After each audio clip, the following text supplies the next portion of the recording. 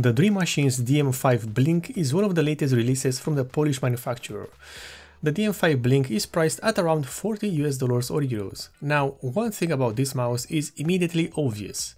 The DM5 Blink has a design that is very close to the Razer Basilisk. However, it is not a copy of the Basilisk, as there are plenty of differences in both the shape and the functionality of the mice. In addition, the DM5 Blink uses the Pixar PMW3389 optical sensor. One thing to keep in mind is that the mouse featured in this review is an updated variant of the DM5 Blink, and what changes were made with this update? Well, apparently the build quality is much better and they removed the accessories completely. The DM5 Blink is a right-handed mouse, which means that the top side of the casing is sloped towards the right side. The shape is carried around on both the upper side of the mouse and especially on the front side with both main clicks, one being placed higher than the other one. The sides of the mouse are distinctive, and by that I mean that unless you look at them close, you'd think that they are the same as the Razer Basilisk. In addition, both sides of the mouse, while they don't look that they're made from rubber, in fact they are, and it is a rather soft rubber texture that will definitely provide a good grip while using the mouse. The left side of the mouse features the highlight of the DM5 Blink, which is the sniper button located towards the front of the mouse. What this button does is pretty simple. You press it and the DPI of the mouse will be temporarily lowered to allow for more precision while aiming in video games, hence the name sniper button. This is not exactly something new and unheard of, but it does work as advertised and it can be useful in certain scenarios. Unfortunately, this side does not really offer a good spot to place your thumb, which results in your thumb not having a constant position and many times sliding downwards. Above the left side of the mouse there are two white buttons, which are the forward and backwards buttons on the mouse. These have a matte texture which is pretty close with the coating used on the rest of the mouse. These two buttons have a good tactile feedback and are quite good, while I was expecting them to be mushy. They are quite stiff and have little trouble into them, thanks to the Huano made switches. The other side of the mouse is simple, with no buttons.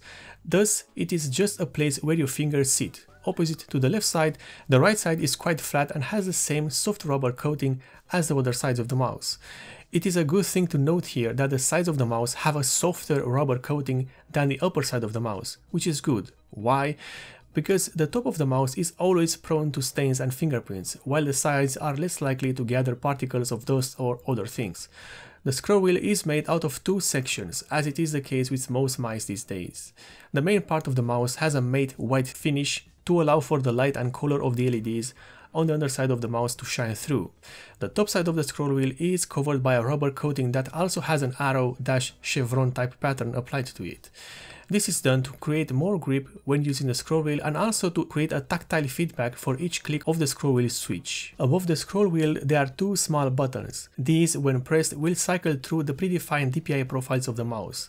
The profiles are 400 DPI, 800, 1600, 2400, 4800 and finally 16000 DPI. But these can be customized using the software of the mouse. The back side of the mouse is pretty simple, as here there's nothing other than the Dream Machine's logo. Also, this logo is RGB illuminated at the same time as the rest of the mouse. And speaking of which, one difference between the DM5 Blink and the Razer is that the Blink has plenty of RGB, and I mean plenty of it, on both sides, on the rear logo and on the scroll wheel. The underside of the DM5 Blink uses a total of 3 Teflon made feet, 2 at the back and a single wide one at the front. In addition, at the center of the mouse there are 2 physical switches.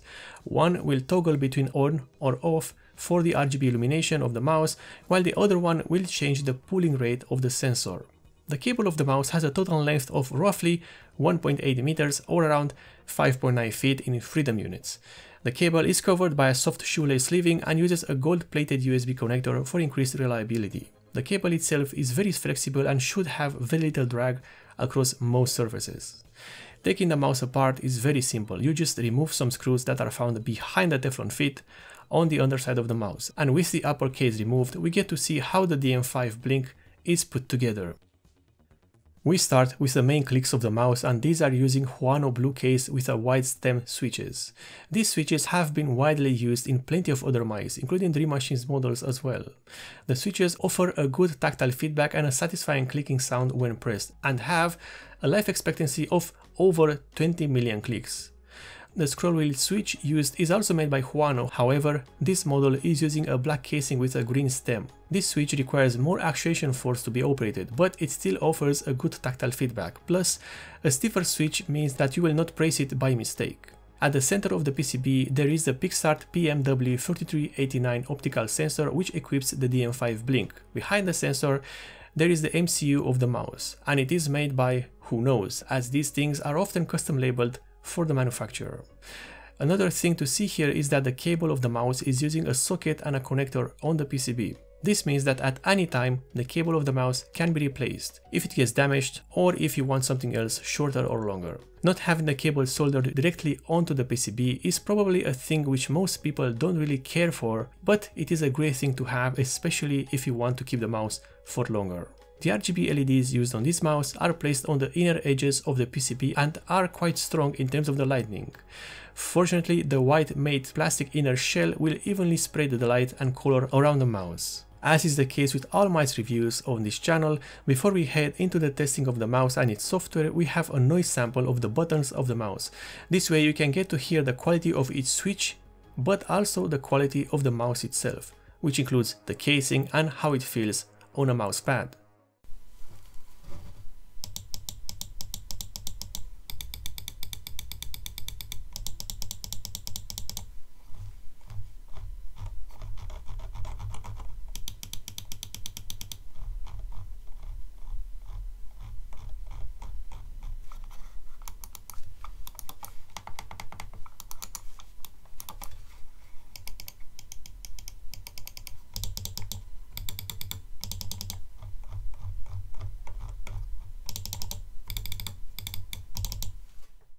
The software used with the DM5 Blink is pretty nice in terms of the interface and user experience. This piece of software offers plenty of customization options for the mouse, including a dedicated macro editor for all the buttons, complete control over the RGB LEDs, and changing the functions of the buttons at a glance.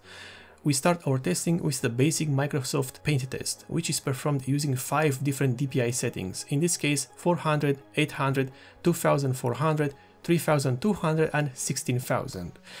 This test is used to showcase the performance of the sensor running with different DPI settings, and in this test the performance of the sensor is quite good, with no deviation present, not even at 16000 DPI, although working at that value is quite the challenge. Please keep in mind that the jagged edges that you might see in the Microsoft Paint test can be blamed on the metal-made mousepad that I'm using, as so far changing to different pads yielded different results, many times inconsistent. For gaming and other related things, this mouse is pretty good. The shape is okay for the most part, although I could do with a bit more support for my thumb on the left side of the mouse. The switches are solid and offer a good tactile feedback. The tracking is on point on different surfaces, and I can say that the DM5 Blink did not miss a beat regardless of the game that I was playing. The Dream Machines DM5 Blink is a good mouse for the price. However, in some parts of the world, it is very close to the Razer Basilisk Essential. I'd say that on average the price difference between the two models is roughly $10 US. However, the DM5 Blink offers much more than the Razer Basilisk Essential, such as RGB, if you care for that, a better software that does not require an internet connection to work, and also a software which has a small footprint on your system when it's running. The DM5 Blink also can be used with no software installed at all, and you'll still be able to turn off the RGB LEDs and change the DPI settings. Anyway, the performance of the mouse is very good, and this new updated variant of the mouse brings out a great build quality, with a solid feel on the mouse casing and on the mechanical switches. The shape of the mouse is known by most and it is good, however I wish the left side of the mouse would offer more support for the thumb. If you like this review, then you can perhaps consider subscribing for more, and also if you want to support the channel in a direct way, then in the description below you can find both the Patreon and the subscriber star pages of the channel.